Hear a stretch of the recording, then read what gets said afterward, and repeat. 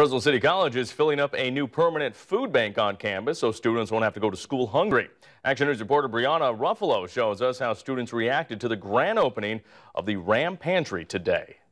I was just so pleased to see. When the Fresno City College president began working for the school, she noticed students on campus were hungry and in greater need of the Ram Food Pantry, which was only coming to campus once a week. When I first came on campus, I saw over a couple hundred students wrapped around the cafeteria on a hot August day. And so I said, you know, we really need to do better because we're doing something good, but we can do something great.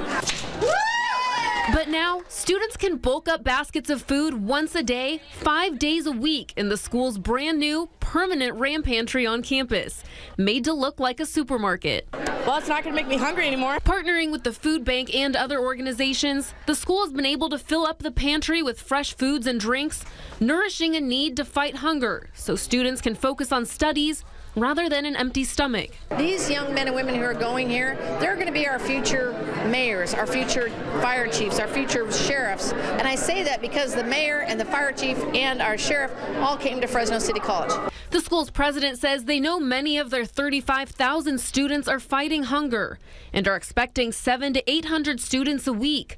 Any of them can stock up on snacks as long as they attend classes there and have a $5 student body card. It is actually a huge help. Like, it's worth it to, come here and wait in line and do this. And I think it's great that they offer, like, the stuff that they use, like, they give coffee, which is crazy. Like, I've gotten coffee, I've gotten snacks. If you want to help Fresno City College keep their pantry full for students, you can find information on their website on how to donate food, resources, or your time. In Central Fresno, Brianna Ruffalo, ABC 30 Action News.